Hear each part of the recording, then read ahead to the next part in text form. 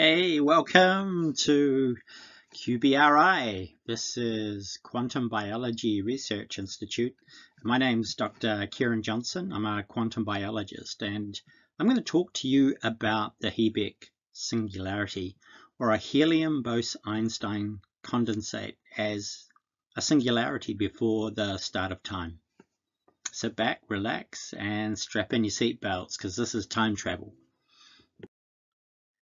This is the He-BEC singularity, the geometry of the sphere of liquid helium before the beginning of time.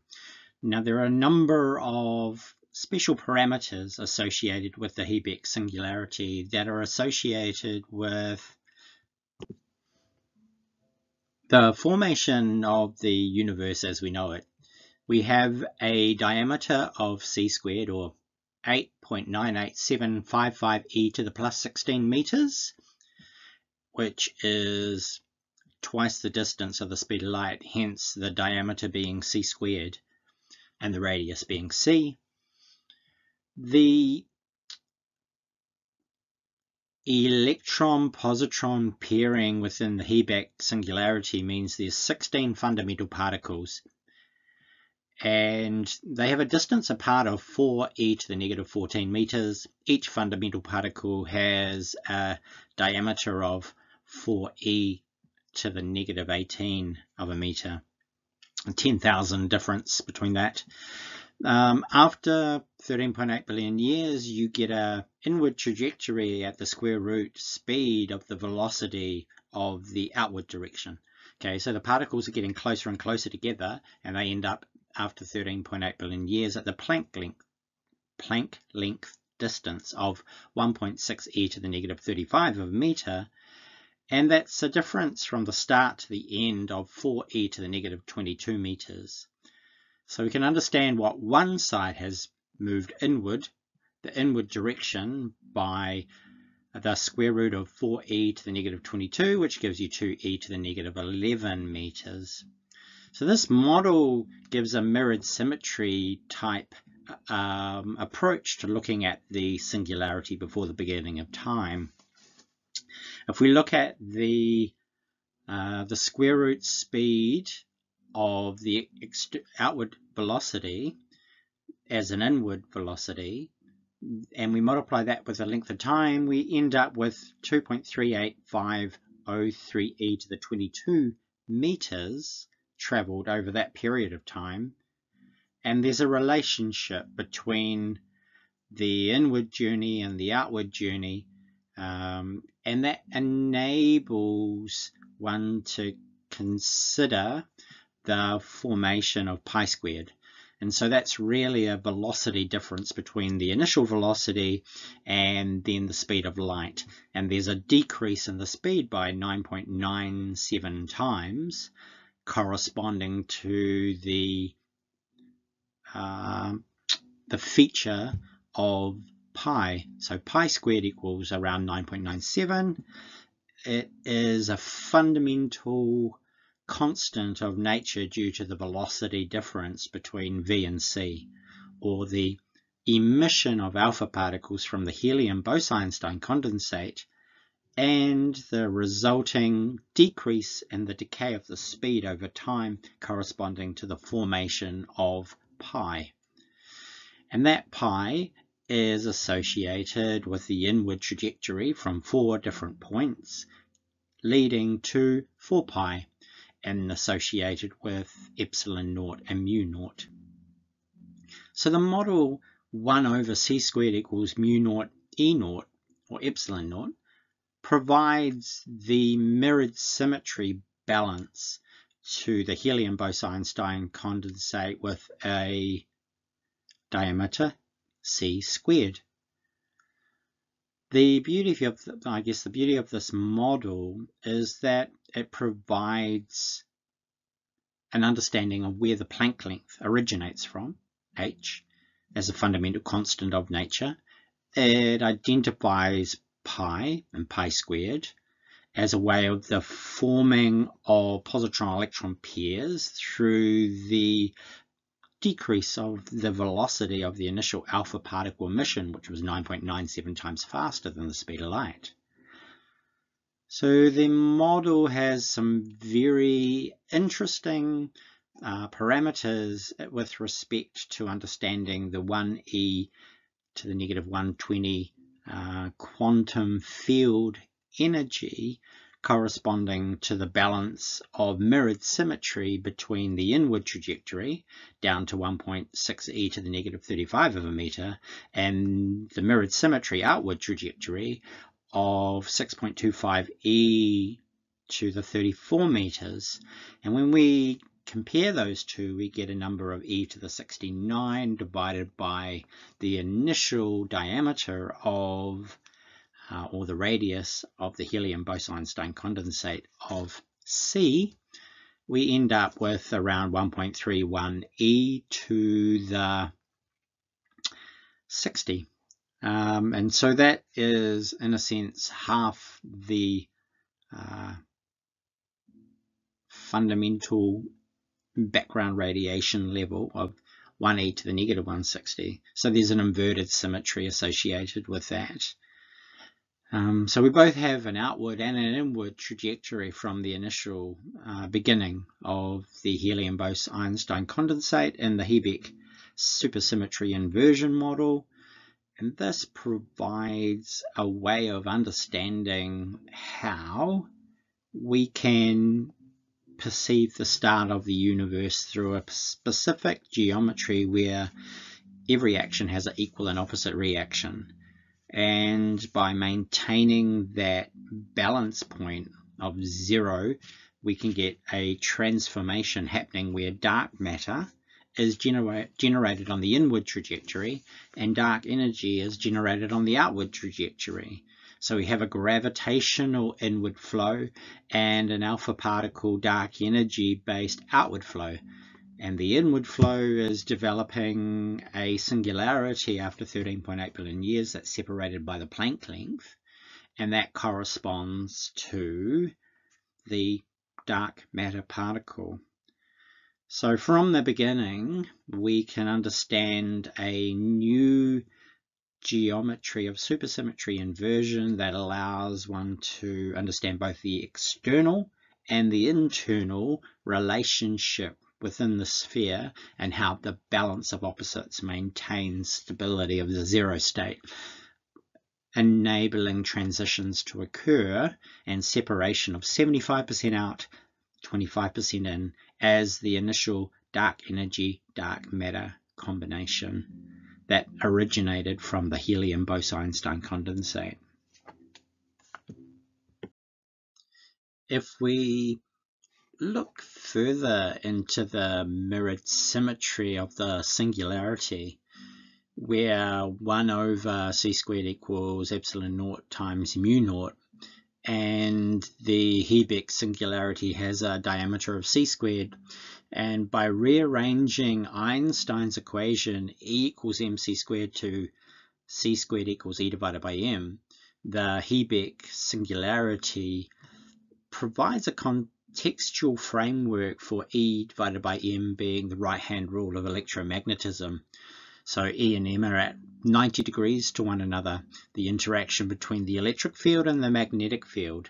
So in this rearranged equation of c squared equals E divided by m, we actually have the geometry of electromagnetism.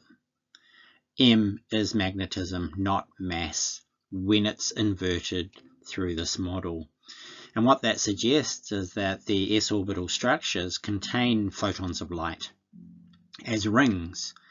And so the two ends of a piece of string have really been attached to one another to form the s orbital structure.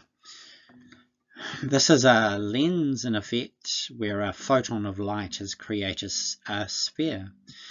And what we have here is 3 different models. One is the s orbital models of hydrogen. That is looking at the Lyman, the Balmer, and the Paschen lines from the n equals 1, n equals 2, and n equals 3 layers of hydrogen. We have a model for a royal jelly protein isolated from Manuka honey that has been imaged by a nanosite microscope on the far right. That image is really atomic s orbitals, and it is a quantum property of single atom physics operating in a hexagon aromatic ring of a phenolic compound that's bound to the royal jelly proteins. The sunlight image is, in a sense, the singularity within the structure of an atom.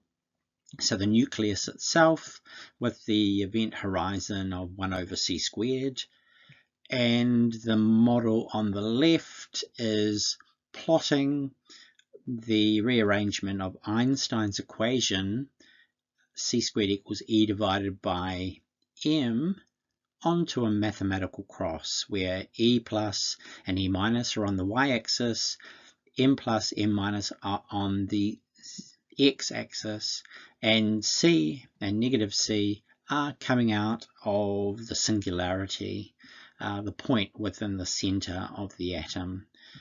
So in the case of hydrogen, where we have 3 quarks and an electron, the quarks and a proton are up, down, up, and we can understand that up in the SUSY inversion model is -1 and down is +1.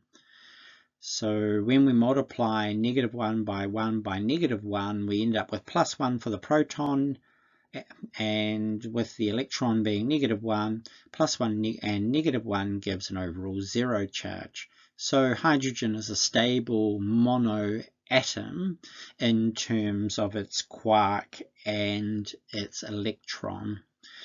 And if you look at the calculations by adding the quarks, well, you've got 2 negative quarks plus 1 positive quark, and you've got a negative electron. So overall, hydrogen would have an overall charge of -2. But it really comes down to the geometry of the inverted model that allows the quantum entanglement between the electron and the quark. So they are both negatively charged, but with multiplication, the negative becomes the positive, and the inner quarks within the gluon field neutralize one another, and you have a quark that's negative that surrounds that as a sphere at 2e to the -9, where the electron and positron pair within the quark field are 4e to the -18.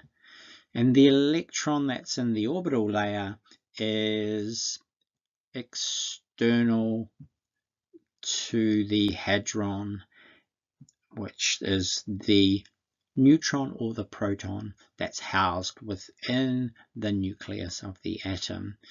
So when we're dealing with single atoms, we are dealing with a different rearrangement. We don't really have the same geometry as we do with diatomic systems like an oxygen with O2 or a hydrogen with an H2.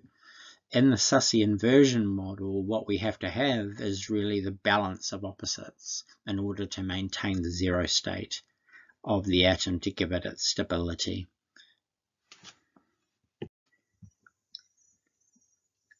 Dark matter is currently unknown.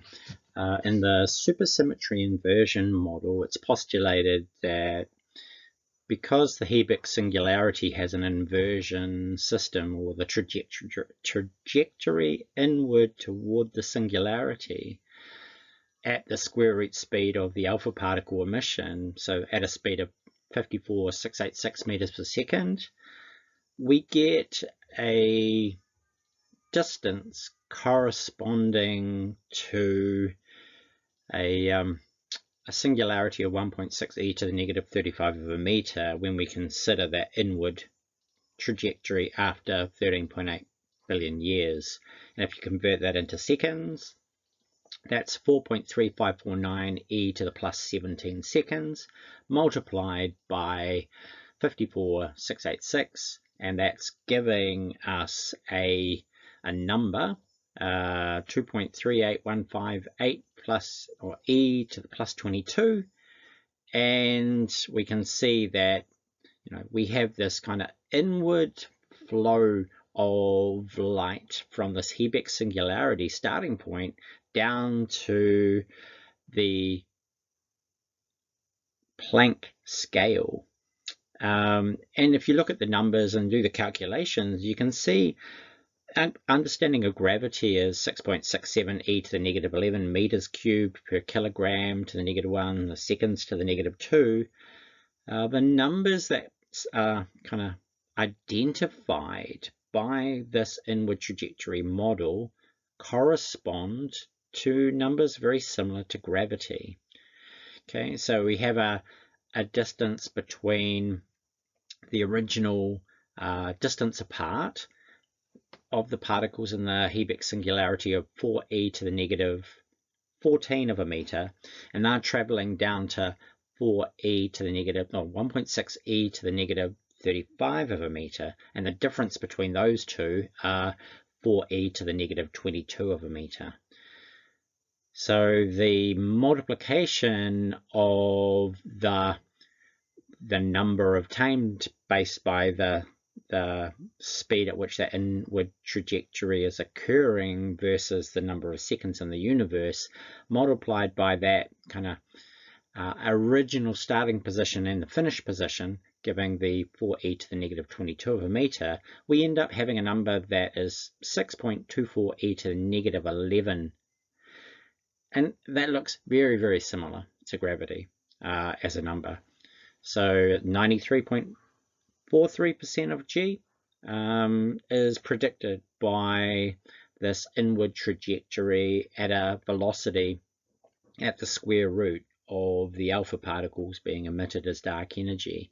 So here we have a dark matter particle formation system that takes 4 particles out of the 16 in the original helium Bose Einstein Condensate. So 12 have gone out in the helium like alpha particle, and 4 go in. And that's the whole point of the supersymmetry inversion model. The rearrangement of quark charge calculations to give charge parity is that it gave the numbers that correlate to dark energy 75%, dark matter 25%, and that with 3:1 ratio at the beginning of time. And we can understand the decay processes that are occurring and how that correlates to what we know now as the composition of the universe, as 68% dark energy, 27% dark matter, and 5% matter. So dark energy and dark matter are generating matter in their decay processes. And we've kind of had a look and understood the flaws in the standard model of physics are based on the inability to see positrons within the neutron, the asymmetry caused by the measurement of atoms at the LHC. So the idea is really, well, we don't have to measure. We've got a model now that identifies what dark energy and dark matter are. We understand the velocity of dark energy and dark matter based on a mirrored symmetry, or a balance of opposites, where the outward trajectory and inward trajectory have to be equal to one another. Otherwise, energy is going to be formed or created. And if we want to follow the first law of thermodynamics, where energy cannot be created nor destroyed but only transformed, here we have a transformation of the original He-BEC singularity into dark energy and dark matter. And from that perspective, we haven't created anything or lost anything. We've created a transformational process and understood that this potentially aligns with cosmology and also atomic physics, really just by looking at functional processes that maintain a zero state.